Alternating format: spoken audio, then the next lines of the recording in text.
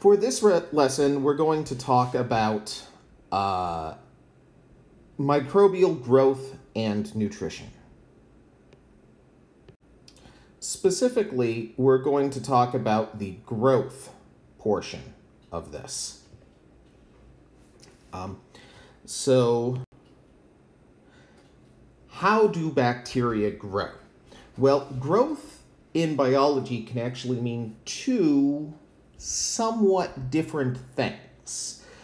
One is that an organism can get physically larger, or a cell can get physically larger.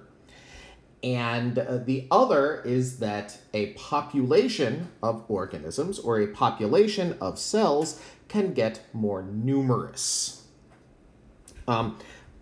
Bacteria, and honestly all living things, do both of these. But here we're going to more focus around reproduction rather than physical growth. Like the way in which bacteria physically grow, they get larger, happens, but is not terribly interesting. No real important changes happen other than the fact that they get a bit bigger. When they divide and reproduce, most, not all, but most bacteria do so through what's called binary fission, which is just a very fancy way of saying splitting in two. This is an equilateral split, meaning that one parent cell will split into two roughly equally sized daughter cells. There are a few other methods as well. For instance, you can have budding, and with budding, let me put this up here. What you have is a parent cell that grows a small cell sort of budding off to it that will then grow larger and then eventually drop off. And in that situation, you have a mother cell and a daughter cell, and you can tell which is the mother and which is the daughter, right? In binary fission, both of the child cells look functionally the same. In prokaryotic cell division, or at least in bacterial cell division, usually the cell will become larger, and then its genome will replicate. The genome has to replicate first, and the two genomes will separate to opposite poles of the cell, and a ring of proteins that acts kind of like a belt called the FTSZ ring forms. It's called the FTSZ ring because it's made out of the protein FTSZ, which works like a belt, right? So with a belt, you can pull it tighter, but it doesn't get looser on its own. So it can cinch tighter, but it can't be loosened. And so over time, this FTSZ ring, which actually attaches to the membrane around the center of the cell, cinches tighter and tighter and tighter, and it pulls the membrane in with it as it cinches in. And at the same time, the bacteria will begin building a cleavage furrow in its cell wall. This cleavage furrow will get deeper and deeper, and eventually the FTSZ ring will tighten so much that your membranes just sort of collapse, kind of like if you've ever seen two soap bubbles collide and go bloop into one big soap bubble. Kind of like that, but backwards, right? You're just pulling them tighter and tighter and tighter until it's just easier for it to split into two soap bubbles. And then you have two cells, and you complete building the new cell wall down the middle, at which point the cells will separate and become separate cells. They may actually stay kind of hooked to each other, as was discussed a bit in the video on prokaryotic shapes and arrangements. Sometimes when bacteria divide, they don't completely separate, but they are two separate cells at this point. This means that every time bacteria reproduce, they basically double in number. Now, how long does this take? The answer is, it really depends on the type of cell. Relatively fast-growing bacteria like E. coli can easily complete this entire process from starting to replicate the genome all the way through completing division in about an hour. And under ideal circumstances, given like the huge amounts of the best food and perfect temperature and a perfect oxygen environment, E. coli can complete a generation time in about 20 minutes. And a generation time is the term that we have for the amount of time that it takes a newly divided cell to grow physically to the size that it needs to be, and then to complete this whole process again. All right? So the time that you go from a fresh new cell to that cell reproducing is one generation time, or one doubling time. So under ideal circumstances for E. coli, this can be like 20 minutes. There are a few bacteria that can go faster than this, but that's pretty fast. On the other hand, the bacteria Mycobacterium tuberculosis, which is the bacterium that causes tuberculosis, has a normal generation time of like 24 hours. So it can take an entire 24-hour period to reproduce. And like, that might not seem like a huge difference, 20 minutes to 24 hours, but we're gonna see how that actually can make a pretty dramatic difference. So you can calculate bacterial growth, and at least theoretically, how many bacteria will be around if you know the generation time and the number of initial bacteria. And this is the equation that is used to do that, where NT is the number of cells, like that's the total number of cells in the population, and 0 is the initial number of cells, and N is the number of doubling times or generation times it has been. So to give an example, if you have 10 cells in your original population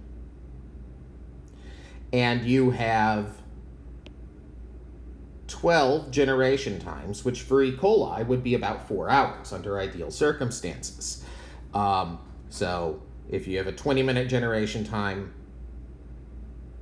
for the cells, there's 3 20-minute periods in an hour. 3 times 4 hours is 12. You have 12 generation times. Then you would have 10 times 2 to the 12th, which if you get out your calculator and you plug it in, you'll find out is about 41,000. So that's in 4 hours. Assuming that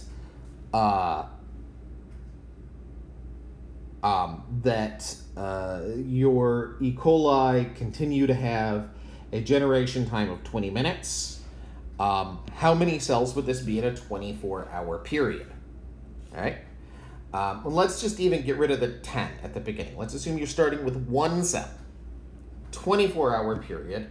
That is like 12, 20, so 24 times 3 is 48, 72. All right.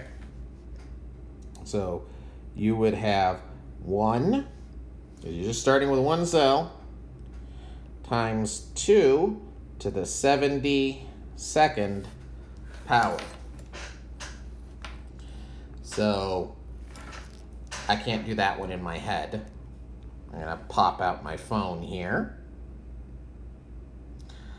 So 2 to the 72nd power equals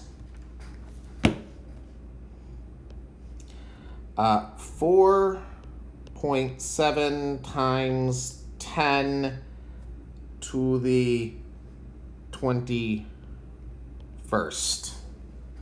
That's 4, let's round it to 5, followed by 21 zeros.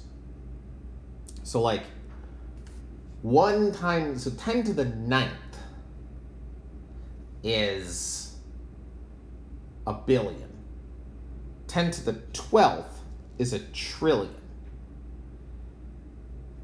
10 to the 15th is a quadrillion. And I have no idea what the name is for 10 to the 21st power. It'd be like a, I don't know, septillion or something stupid like that.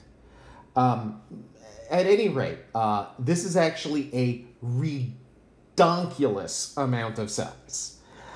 This is like a mass of cells that would be like just huge. We're talking about tons of bacteria. And that's starting from one E. coli cell, and then you're waiting 24 hours. So obviously this doesn't ever actually happen, because cells can't actually grow under ideal conditions without limit, right? It's going to get like several hours in, and it will have eaten all of its available food. And then they will stop growing. But if it was growing without limit, if it was just continuing to double every 20 minutes, we are talking about a huge mass of cells. On the other hand, if you start with one Mycobacterium tuberculosis, 24 hours later, you will have 2 of them. So that's the difference that generation time can make. For E. coli, a day later, you just have a ridiculously huge number of cells that's never actually going to happen. For tuberculosis, you've got a second cell. So the generation time of the organism that you're working with plays a huge factor in how quickly it will grow. And you can just sort of imagine that for any bacteria that causes disease, generation time is actually going to play a pretty important distinction in how long it takes to get sick. Like there's a reason why tuberculosis is a disease with a very long lead time. It takes it a lot of time before it actually gets enough bacteria that it can cause you significant problems. Whereas something like, say, I don't know, strep pneumoniae, if it gets into your cerebrospinal fluid, can reproduce quite quickly.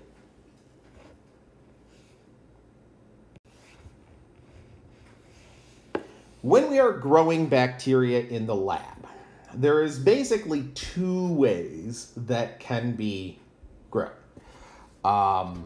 One is a batch growth, which is basically where you take some bacteria, you put it in some growth media, and then you let it grow until it's done growing.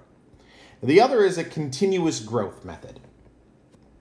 This is where you have bacteria growing in a growth chamber, and you usually have like old media that's like had all of its nutrients eaten up and is starting to fill up with waste products, is constantly being drained away, and new fresh media is constantly being added so that the bacteria will never deplete their resources.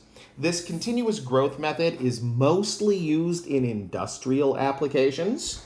Like if you're using your bacteria to like make something, and you therefore want just bunches and bunches and bunches of bacteria. Under most laboratory conditions, when you grow them, you're growing them in a batch method, which means you take some amount of media, and media is just it's bacteria food, basically. I'll get to that in a future video. You take some amount of media, you add a little bit of bacteria to it, and then you put it in good conditions. Usually, if you want to grow a lot of cells, you're going to be putting the bacteria in liquid media, because this allows the bacteria the most room in which to grow. And you will be usually putting it at the proper temperature, and if your organism is aerobic, then you're going to be usually shaking the tube or the vessel that you're growing it in to mix some air in with it so that it has plenty of oxygen to grow. This is part of generating those ideal conditions that I was talking about. Under these circumstances, your bacteria growth will usually follow what is called the growth curve. I want to describe this in a sort of from the perspective of a bacteria, right? So imagine that you are a bacteria. You are in this place. It is dark. It is cold. There is not much food around, right? Suddenly, there is a bright light. Whoa. And some weird guy in a white coat takes you out of your cold environment and plops you down into what, from your perspective, can only be described as paradise. It is huge, boundless, goes on for as far as the eyes can see, if you had eyes or could see, which you can't because you're a bacteria. It is full of all of your favorite things to eat. It is exactly the temperature that you love to live at. The air is clear and fresh. You're a bacteria. What are you going to do? Well, you would say you're probably going to eat, right? But it actually takes a little bit of time to do that. You're coming from a pretty poor environment. You have not been expressing the genes necessary to eat and eat and eat as fast as you possibly can and grow and grow and grow as fast as you possibly can. So you are going to get out your little bacteria knife and fork. Chink, chink, chink, chink, chink. You're going to tuck in your little bacteria napkin, and you are going to take a nice deep breath and savor it. So this is what we call the lag phase. Lag phase. For the first few minutes after you introduce bacteria into a new environment, they don't grow. And that's because during this time, they are altering their genetic expression. They are taking out their metaphorical bacterial eating tools, which means that they're going to be expressing the enzymes that are necessary to digest all of that food. They're going to start expressing all of the proteins that are necessary to divide and grow. All of that takes time. Genes don't get made instantly. They take, 5, maybe 10 minutes, depending upon the species of bacteria. So this lag phase, there's a lot of genetic change going on, but very little growth. And this lasts for minutes.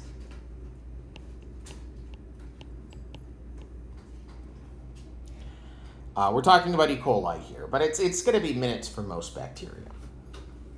Now the next stage, you are all prepped. You've done your pre-gaming, you've got your genes all ready to eat food, grow, and divide, and that's what you're gonna do.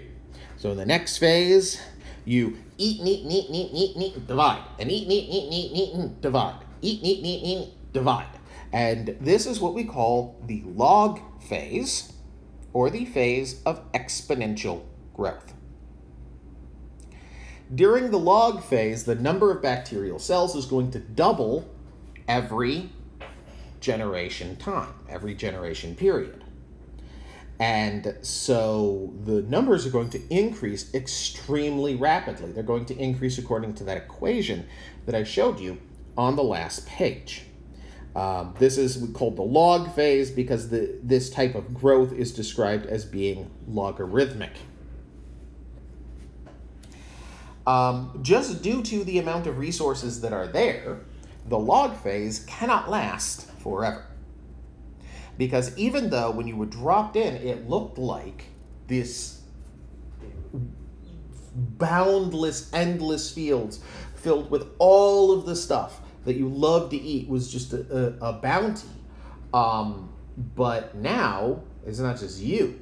Now it's you and your, 10 quadrillion friends. And within a few generations, suddenly all that boundless space is pretty filled up. And all of that food has mostly been eaten. And there are waste products lying all over the place, poisoning the environment. And that's going to make it difficult to grow. This is a thing that pretty much every organism that grows without limit eventually comes to. And so, usually, if we're talking E. coli again, log phase lasts hours. It depends on how big a tank you put them in, right? So it can be anywhere from 4 or 5 hours to 24 hours, right? At 24 hours, you're going to have a really massive amount of E. coli, but you could be growing them in a huge tank or something, right? And at the end of this, you are at what's called the log stationary transition. This here, where the population stops growing and levels off, that represents the point at which all of the nutrient resources that were initially present have been depleted. But there is still one nutrient resource left, one that wasn't there when you started: each other. And so you enter into stationary phase. During the stationary phase, you still have bacteria growing and reproducing. And you have bacteria dying. And the only way you can get enough resources to grow and reproduce is if another bacteria dies and you eat their dead, decaying body. So during stationary phase, new bacteria can only be born when old bacteria die. So the population is dynamic. New cells are continuing to be born, much slower than they were during log phase. But new cells are continuing to be born, but only at a rate where it is balanced by the number of cells that are dying. And that means that there is no net increase in the population. Hence, it is stationary. During this phase, you are in a sort of Mad Max hellscape, where all of the bacteria are competing as hard as they can. They may be actively trying to kill each other off. They may not be, depends upon the species. But they are trying to scavenge as hard as they can for any loose resources. And bacteria that die and give up the ghost also give up their nutrients. And those nutrients are what is necessary for other bacteria to continue to grow and thrive. This time, stationary phase, for E. coli, depending upon the circumstances, we're talking about days to weeks. All right. Often you'll take bacteria in the stationary phase and put them in a cooler environment to slow down their metabolism. That can stretch out that stationary phase for much longer. But unfortunately, we inhabit a cruel world, and entropy always increases. This is one of the fundamental laws of the universe. Entropy always increases, and what this means is that anytime you are going to transfer or change energy, such as when you eat something and get energy from it, some of that energy is permanently transformed into an unusable form, usually waste heat. So that means that over time, more and more and more pollutants build up that can't just be easily used. And those nutrients, like from this cell that dies, well, every time you recycle those nutrients, you end up with a little bit less than you started with. So you can't have a society that exists solely on eating itself. It just doesn't work. Not in the long run. So eventually you end up with a gradually declining number of available nutrients, even if you're engaging in rampant cannibalism. You also have an ever-increasing number of environmental pollutants building up, because that's another way that some of those components get turned into waste energy, is they get turned into unusable pollutants. So in this last phase, you enter into prolonged decline or death. And this is where more bacteria are dying than are being born. And you've got a couple of different options for what happens here. Some bacteria are going to try to compete harder and harder and harder to try to get get at that ever-decreasing pool of nutrients, but ultimately this is going to be a losing strategy. Other bacteria go into a state of basically hibernation or suspended animation. For some bacteria, this is going to be what's called an endospore, where they actually go into complete shutdown and protection mode, and they can actually last for hundreds or thousands of years in this dormant state. They're not using any energy, they're not growing, but they're also not dying. Not all bacteria can form endospores. Some of them will grow into a state of lowered metabolism that's called viable but non-culturable, meaning that they're still alive, but they're not growing and they're not reproducing, and they are using as little energy as possible and hoping for a change in environmental conditions, that somebody will come and put some new food in there, or just perhaps another person in a big white coat might take them out of there and plop them down into a new paradise. But inevitably, this death or decline phase, if nothing changes in the environment, this can last weeks to months, and even years. Especially if the bacteria get stored in a cool environment,